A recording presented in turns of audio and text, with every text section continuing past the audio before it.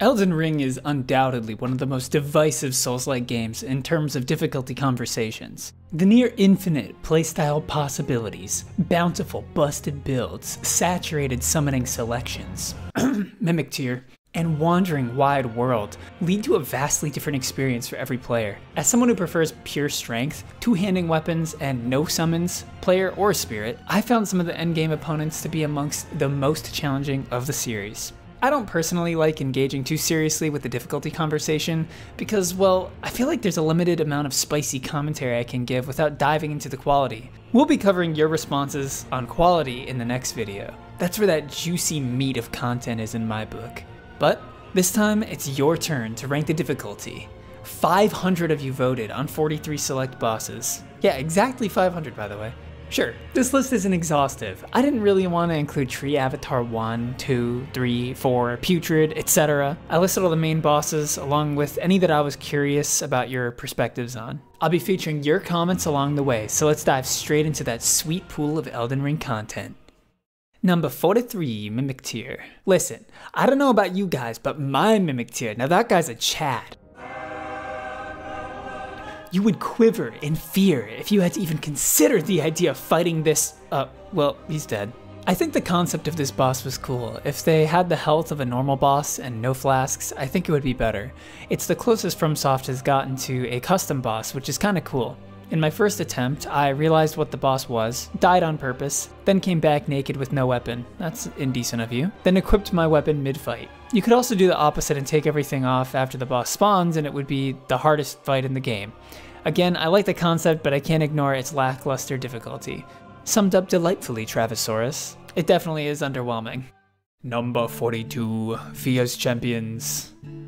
Okay, so none of you even commented on Fia's Champions. The first two, phases are of course not a challenge, as it's a standard NPC battle where poise is about as existent as Sekiro's DLC. But what about phase 3? Well, in theory this is gonna pose a challenge, as we've seen other triple NPC ganks. Oh my god, flashbacks. Oh, they haunt me.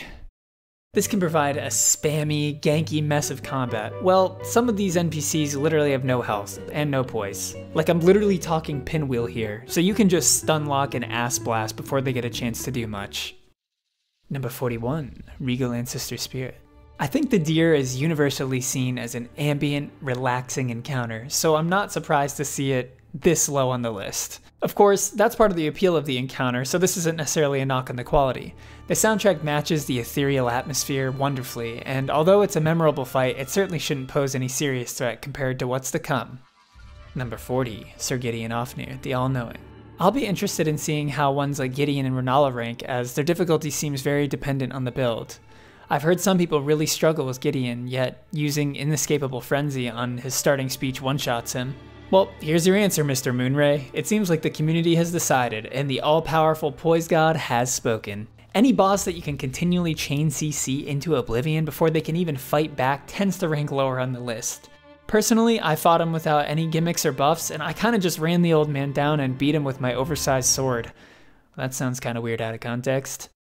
Anyways, although Gideon can pump out ungodly levels of damage if left unchecked, he rarely gets the opportunity to unleash his onslaught if you stay aggressive. Casters, yeah, you might have a different story.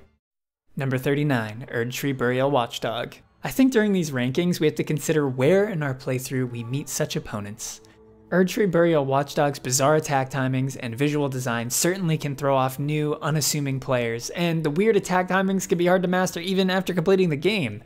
The difficulty falters in the shortness of attack patterns, in my opinion. Sure, it can be hard to dodge some of the strikes, but rarely do I find myself scrambling to recover as a multi-hit combo sent me to 1 HP. They're perhaps more of a threat in your mind as you're trying to sleep rather than a boss to overcome. Jeez, these things are creep factories. Number 39, Leonine Misbegotten. I can't argue that compared to the onslaught of destruction to come, Leonine Misbegotten is not a top tier challenge. However, I think if you book it to Morn Castle, you're in for a world of hurt. This guy is fast and aggressive. Sure, you can stagger him, but his damage is insane. His combo's quick and long to match. I'm willing to say that most people that are putting him here probably faced him later in their playthrough. Certainly they become quite easier in the late game, but I won't forget the first encounter. Number 37, Flying Dragon Akil. It's clear that the amount of similar flying dragon bosses in the game left them forgettable, as again, there were no comments on the flying dragons. I think a lot of the early game fights are great tools in teaching you about new mechanics this game has to offer, and Akil's early placement is there to encourage the use of Torrent. After a few clunky deaths figuring out attack patterns and key bindings for Torrent, this dragon becomes easy as cake, especially considering there are like 10 more of them later on. Number 36, the Fell Twins. Alright, these guys are more here for the quality ranking, as I personally found the Shroud of Darkness that engulfed us followed by a Wolnir style appearance appealing. I couldn't even remember who Wormface or the Fell Twins were. Okay, that's just rude, Leo. These guys went out of their way to ambush you, and you couldn't even remember their names? Like, come on, show some respect. Because the twins take turns fighting you, it makes this fight unbelievably easy. It's basically just a regular Omen enemy from the sewers that you've already probably faced at this point. Easy peasy lemon squeezy. Number 35, Wormface. Leo coming in with the heavy hitter that just doesn't stop. You know those really sad people that cry a lot, and when they cry, all these black worms come out of their face and it kills you if you stay around them for too long? God, those guys are so annoying. In all seriousness, I think the shock of facing this enemy is more challenging than the boss itself. Sure, the hitbox is wonky. Sure, the deathblade is an always present threat. And sure, the grab strings can be challenging to dodge, but the boss is kinda one note. Once you figure it out, you're golden.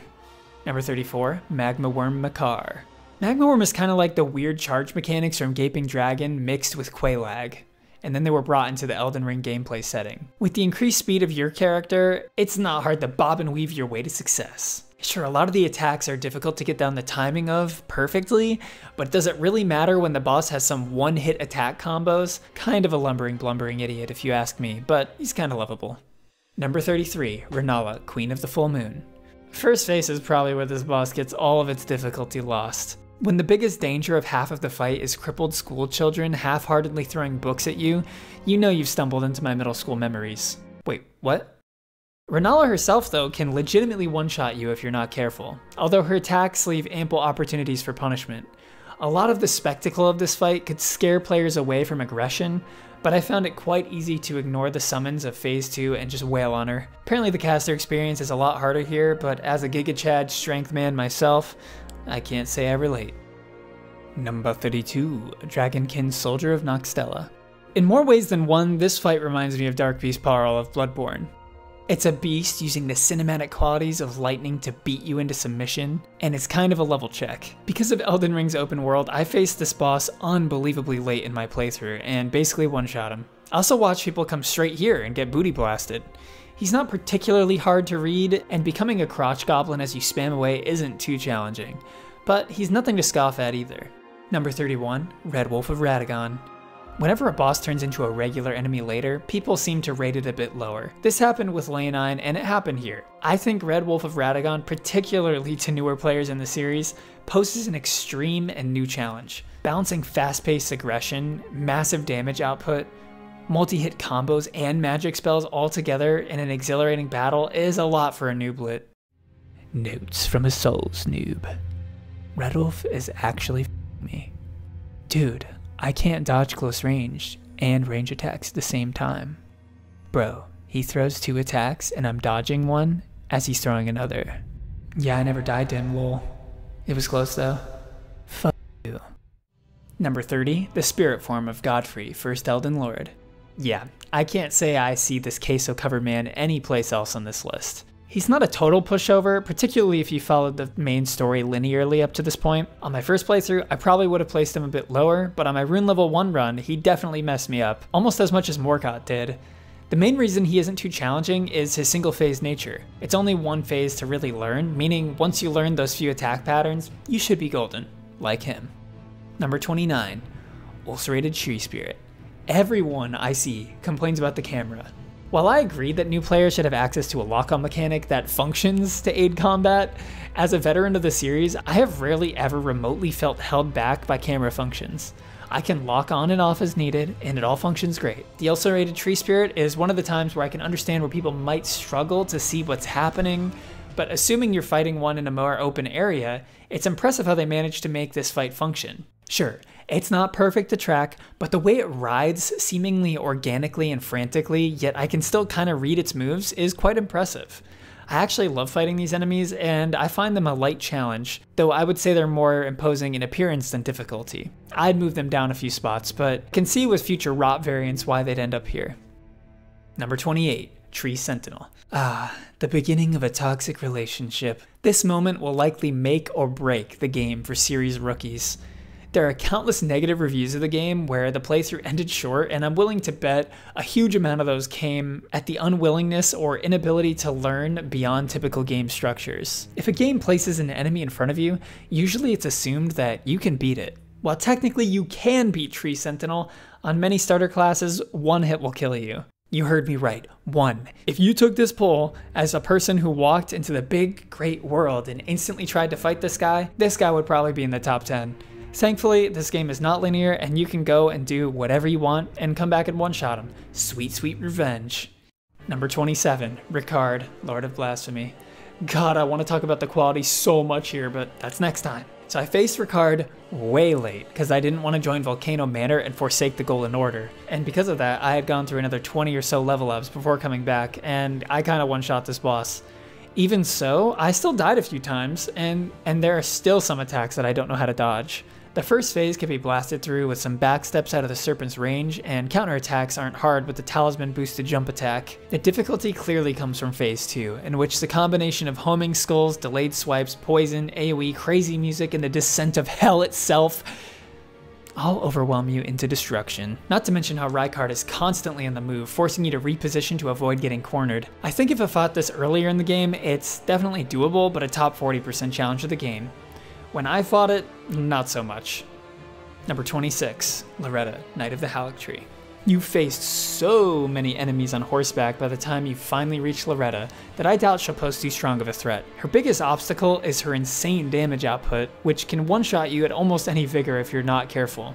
However, she can be bursted down relatively quickly, and she shouldn't have too many new tricks up her sleeve. You're no longer safe at range, which is perhaps a good switch up, but she's not more challenging than Renala in that department.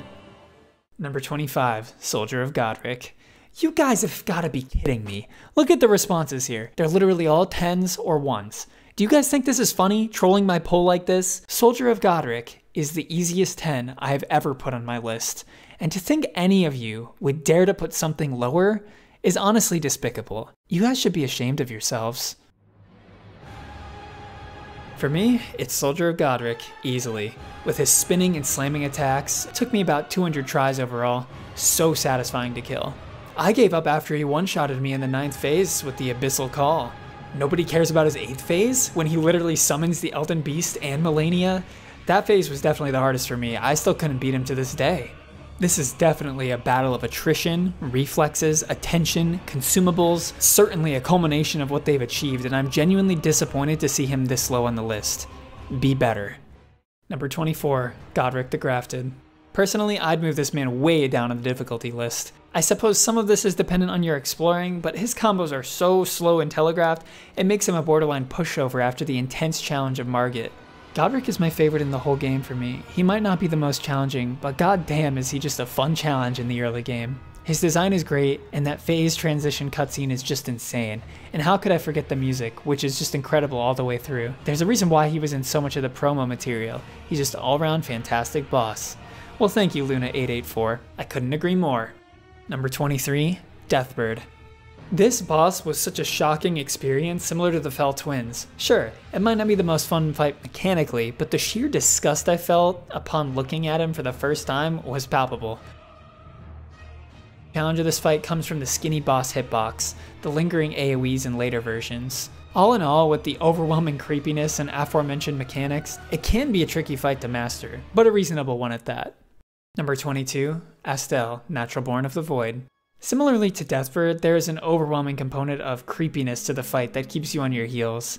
I don't see this boss as an unbearable challenge for anyone, but it can also have hitbox issues, and it can be difficult to read Estelle's movements at times. While it is difficult to dodge some of his moves, I found myself being able to tank many of the hits at the level I was at. Perhaps I faced the boss late or had an unreasonable level of vigor, but this boss didn't leave me scrambling for a moment of respite like any of our top 10. Number 21, Godskin Noble. To round out this video, we have Godskin Noble, a rotund, oversized marble with the needles of a porcupine. It's interesting to see a boss utilize a rapier, but in phase 2 the rapier goes bonkers, pulling out arena-sized thrusts. There's a preponderance of AoE attacks to cover the use of summons, and this is all without covering the Roll of Doom. This guy turns into Sanic and rolls his way straight up your anal cavity.